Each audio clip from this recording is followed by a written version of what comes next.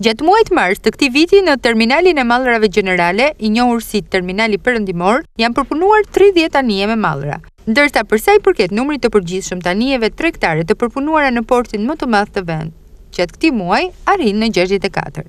Nga të dhënat operative të autoritetit portuar Durrës mësohet se në terminalin perëndimor, gjatë muajit që lan pas janë përpunuar 79.835 tonë mallra gjysej, si hekur, llamarin, grur, superfosfat, xhama, çimento, krip, melamin apo plehra bujqësore.